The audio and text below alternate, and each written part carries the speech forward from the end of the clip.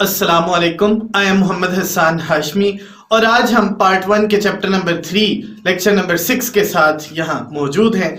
आज हमने जिन टॉपिक्स के ऊपर बात करनी है वो स्क्रीन के ऊपर लिखे हुए आपको नजर आ रहे हैं। हम आज बात करेंगे पैरेलल ट्रांसमिशन की, हम देखेंगे सीरियल ट्रांसमिशन क्या है, एसिंक्रोनियस ट्रांसमिशन और सिंक्रोनियस ट्रांसमिशन के ऊपर भी बात करेंगे।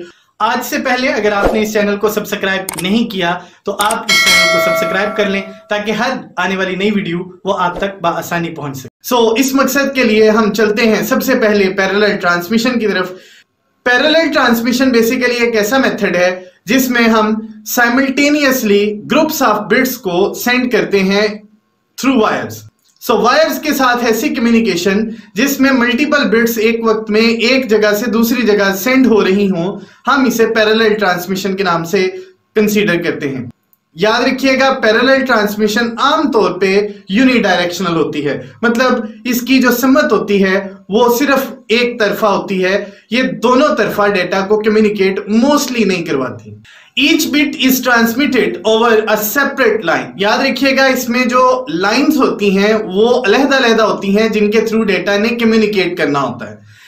कंप्यूटर सिस्टम के इंटरनली जितना भी डेटा ट्रांसफर होता है वो याद रखिएगा मोस्टली वो पैरेलल मोड के अंदर होता है, यानी उसमें जो लाइंस बनी होती हैं जिनके जरिए से डेटा ने कम्युनिकेट करना होता है वो पैरेलल लाइंस होती हैं। ये बहुत फास्टर टेक्निक है जिसके साथ हम डेटा को एक जगह से दूसरी जगह ट्रांसमिट करते हैं। मैं इसकी एग्जांपल देता हूं। The data transmission between computer and printer is also done using the transmission with the name of parallel transmission. जब डेटा को हम एक कंप्यूटर से एक प्रिंटर की तरफ कमांड की फॉर्म में इशू करते हैं तो याद रखिएगा वो भी पैरेलल ट्रांसमिशन ही पोर्ट्स होती हैं जिनके जरिए से हम डेटा को साइमल्टेनियसली सेंड करते हैं। इसकी डायग्राम अगर हम बनाएं तो आप लोगों को स्क्रीन के ऊपर ये नजर आ रही होगी कि सेंडर डिवाइस से जब रिसीवर डिवाइस की तरफ डेटा कम्युनिकेट करता है तो वो पैरेलल लाइंस को यूज करते हुए बाइनरी डिजिट्स को एक जगह से दूसरी जगह बआसानी ट्रांसमिट करता है। अब हम चलते हैं सीरियल ट्रांसमिशन की तरफ। A method of transmission in which data is sent only one bit at a time. This type of communication is called serial transmission. याद रखिएगा, जो हमारे पास यहाँ पे बिट्स होती हैं वो सीक्वेंशियली ट्रेवल करती हैं, मतलब वन आफ्टर वन डेटा की कम्युनिकेशन होती है। So it is slower than parallel transmission because the data is sent sequentially as one bit at a time. हमारे पास यहाँ पे डेटा की कम्युनिकेशन उस तरह फास्टर नहीं होती जिस तरह पैरेलल ट्रांसमिशन के अंदर होती है। उसकी वजह यह है कि यहाँ पे डेटा कम्युनिकेट करता है one by one. One by one यानी सीक्वेंस के अंदर डेटा की कम्युनिकेशन की वजह से दिस मेथड इज स्लो। अब अगर हम इसकी मिसाल की बात करें तो टेलीफोन लाइंस बेसिकली ये मेथड यूज करती हैं जिनके साथ हम डेटा को कम्युनिकेट करते हैं और इस तरह कम्युनिकेशन वो स्लो हो जाती है।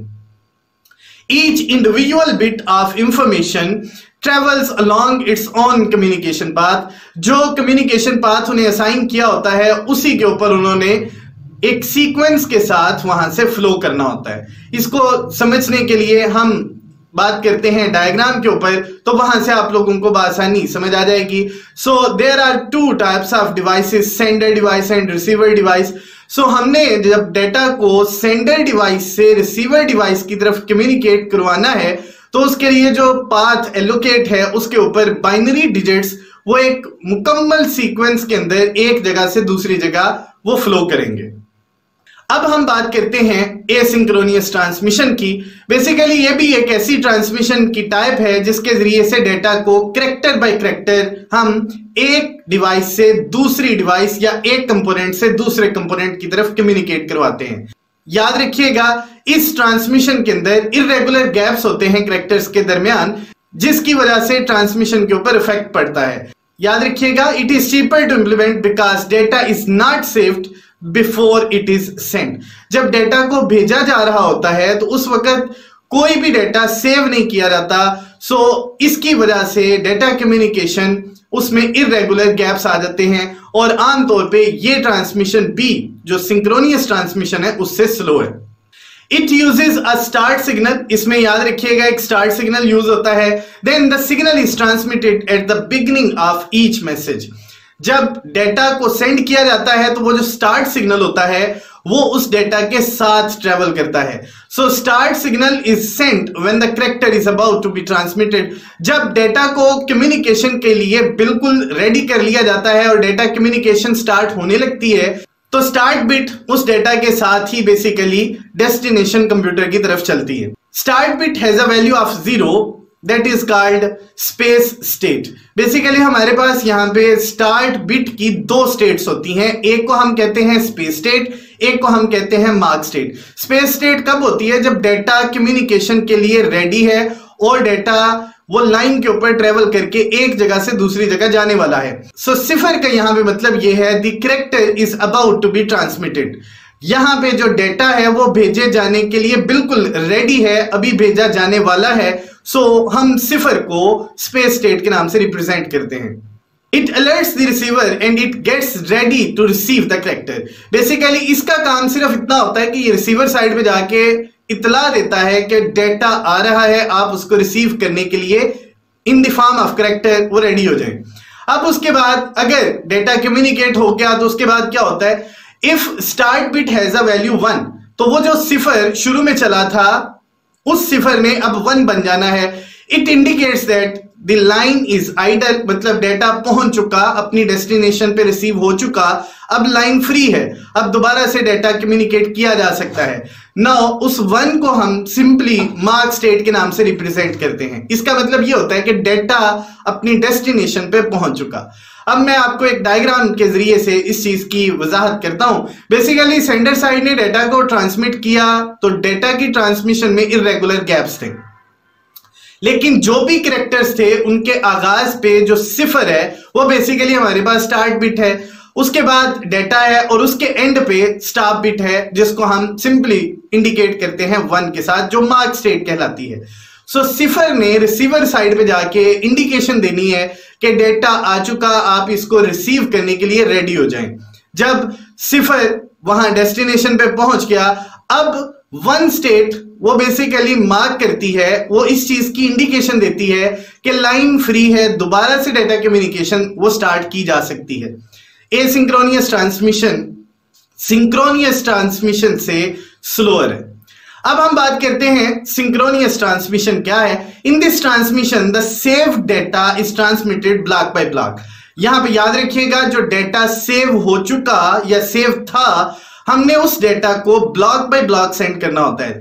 एसिंक्रोनियस ट्रांसमिशन में character bye character data travel करता है, लेकिन अगर हम बात करें सिंक्रोनियस ट्रांसमिशन की तो यहां पे डेटा पैकेट्स की यानी ब्लॉक्स की शक्ल में ट्रेवल करता है। ईच ब्लॉक में कंसिस्ट ऑफ मेनी कैरेक्टर्स। हो सकता है कि वहां पे बहुत से कैरेक्टर्स मौजूद हों, मिसाल के तौर पे पूरा एक नाम, पूरा एक पैराग्राफ होगा जिसको हम बासानी एक जगह से दूसरी जगह ट्रांसमिट कर सकते हैं। सो इतने ह्यूज डेटा को कंट्रोल करने के लिए फिर जाहिर है हमें कोई ना कोई तो स्कीम यूज करनी पड़ेगी। सो इस मकसद के लिए it uses a clock to control the timing of the bits being Saint. Jin packets को या ब्लॉक्स को सेंड किया जा रहा है उनके लिए फिर ऑलमोस्ट एक क्लॉक कंट्रोल यूज किया जाता है जो टाइमिंग इंफॉर्मेशंस को कंट्रोल कर रहा होता है। अब इसके बाद अगर मैं आप लोगों को बताऊं कि इसमें डेटा की कम्युनिकेशन कैसे होती है तो याद रखिएगा a large amount of information can be transmitted at a single time with this type of transmission. इस ट्रांसमिशन के जरिए से हम ह्यूज अमाउंट के अंदर डेटा को एक ही वक्त में कम्युनिकेट कर सकते हैं। याद रखिएगा it is much faster than एसिंक्रोनियस transmission and other types of transmission as well because there is know regular gaps between the characters. यहां पे कोई भी गैप्स नहीं होते, एक ही वक्त में सारा डेटा वो ब्लॉक की शक्ल में कन्वर्ट होता है और फिर हमने उनको फर्दर सेंड करना होता है। अगर इसकी डायग्राम आप देखें तो वहां से आप लोगों को बासानी इसकी समझ आ जाएगी। इस कम्युनिकेशन के लिए आमतौर पे रिमोट कंप्यूटर यानी रिमोट कंप्यूटर से मुराद आपका सर्वर कंप्यूटर है या फिर बाज़ औक़ात आप लोगों का जो पर्सनल कंप्यूटर है वो भी हम इससे मुराद ले सकते हैं। सो उसके साथ अगर आपने प्रिंटर या कोई एक ऐसी डिवाइस जिसमें आपने डेटा को ब्लॉक्स की शक्ल में सेंड करना है तो वहां पे आमतौर पे इस कम्युनिकेशन को परफॉर्म किया जाता है। याद रखिएगा this communication is suited for remote communication between computer and related device like printer etcetera. हमारे पास वो सारी डिवाइसेस जो रिमोट कम्युनिकेशन की तरह डेटा को कम्युनिकेट करने की रिस्पॉन्सिबल होती हैं वहां पे ये रीजनेबल एक स्कीम है जिसके साथ हम डेटा को फर्दर कम्युनिकेट कर सकते हैं। अब इसकी डायग्राम अगर आप देखें तो वहां पे आपको नजर आएगा कि सेंडर साइड से बहुत से पैकेट्स एक ही वक्त में ट्रांसमिट हो रहे हैं, फिर उनका फ्रेम बनता है जिसको हम ब्लॉक कहते हैं। वो फ्रेम या ब्लॉक जो होता है वो रिसीवर साइड पे जाता है और रिसीवर कंप्यूटर उसको रिसीव कर लेता है। Such type of communication is too much faster. उम्मीद है आज के इन टॉपिक्स की आपको समझ आई होगी। मुलाकात होगी इंशाल्लाह अगले लेक्चर के साथ। अपना बहुत ख्याल रखिएगा।